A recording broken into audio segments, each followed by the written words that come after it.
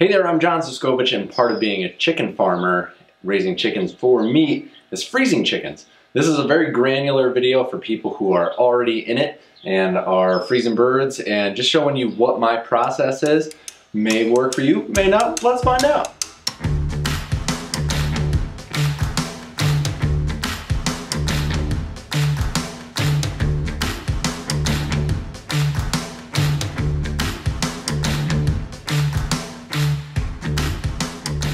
So when I come home from the processor, I have my chickens on ice in coolers. So they're in these big coolers on ice, and those melt over time, and there's some water at the bottom. So before I even bring the coolers into my inside area, I bring them outside and open the cooler and let the water drain out in an area where it's not going to be any human foot traffic. It's raw chicken. Remember, this entire time you're dealing with raw chicken. So I drain all the water out and then I come inside. Now, even backtracking before that, I've gone through, and as I empty freezers, I unplug them, let them thaw, bleach them, clean them out between every use. And the reason why I have so many chest freezers is so that I can rotate them in and out and always keep my coolers clean and turn it over and double check the temperatures and make sure everything is running smoothly.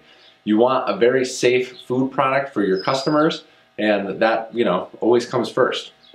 So where I'm standing, I have a dedicated space on my farm that I have just the freezers. Nothing else comes in here, nothing else goes out besides just product into freezers, and then it goes out to customers from here, but nothing else in here except for these freezers. And I keep it as clean as possible because you don't want anything to contaminate what you've got going on. You put all that work into raising that chicken, you're going to want to eat it, and you're going to want it not to get dirty in the process. Some of the things that we're going to need for my process is a pen and a paper, track down the sheets. As I'm putting the birds into the freezer, I write down what the weights are and what the cut bird is. We do split birds, we do whole birds, we do birds that are cut up, we get giblets back. So writing down what's coming back, how much it weighs, and that'll help give me a feed to conversion ratio where how many pounds of feed yields how many pounds of meat, and it lets me know over time through tracking my data whether I'm doing things efficiently, whether I may have a food problem, whether I may have a bird and breed problem. The more information you can take down as you go, and this is just building into your processes, the more likely you are going to be able to find any problems along the way. Whew, it's a long day so far. Some of the other things that I have on me.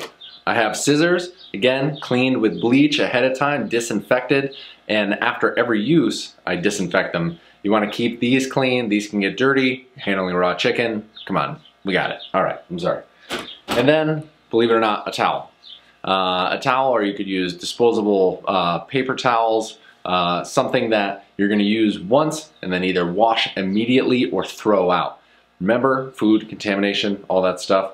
The towel has worked for me just to not waste a ton of paper towels, but I swap out a lot of towels as I'm going.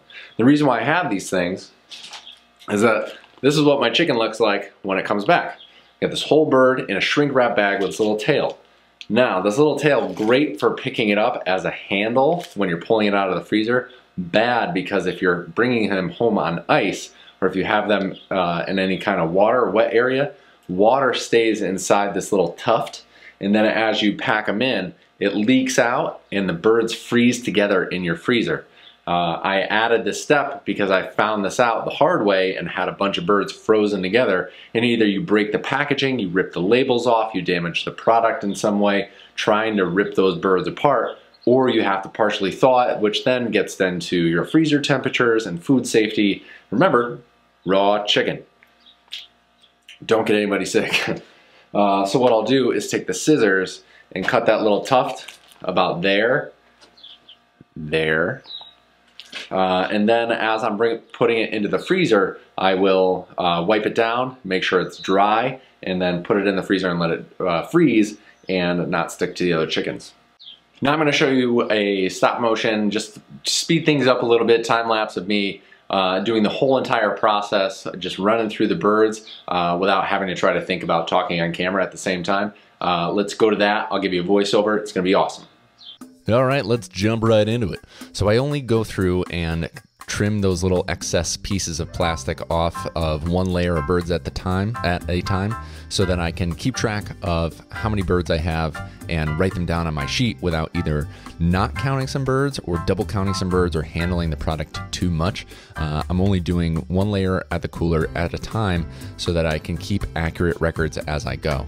And I'm also only freezing 1 to 2 layers of birds at a time. It's less of a thing with the stand-up freezer because, you know, there's shelves.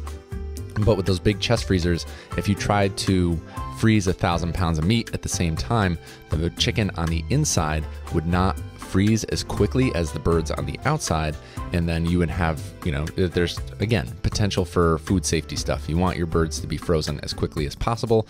If you're gonna freeze them, get it done.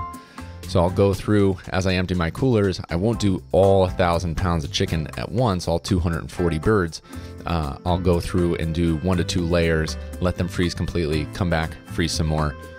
Don't ever try to freeze an entire chest freezer's worth of meat at once. You're gonna end up with soft meat in the middle, and that's just no good. You'll also note real quick that I have a generator up in that corner there, and other than that, the room is pretty clean. I keep that generator around in case a freezer goes down, or in case the electricity goes down. I can run a freezer or two in the middle of summer. Always better than losing product. Even if I can't run them all at once, I can run them in rotation and then you know, keep my meat frozen. And because I'm not freezing them all at once, every time I go in to freeze birds, I'm using new materials. I clean my scissors, I clean the coolers out afterwards. Cleanliness is the name of the game. Food safety, as much as you can. It's good for your insurance, it's good for your customers, it's good for your own mental health, just to make sure you're doing a good job. Thanks for taking the time to watch this video. I hope it helped. Remember that I have these big coolers and they work for me, but I would in the future buy smaller coolers, and there's things about my system I would change if I wasn't going to a USDA processor or if I was processing on farm. This is just to let you know a little bit of how I do things, and you can compare and contrast with your own scenario, take what details make sense for you and leave the rest on YouTube. Thanks for taking the time to watch the video, subscribe to the channel for future updates, and until next time, I will see you out in the field.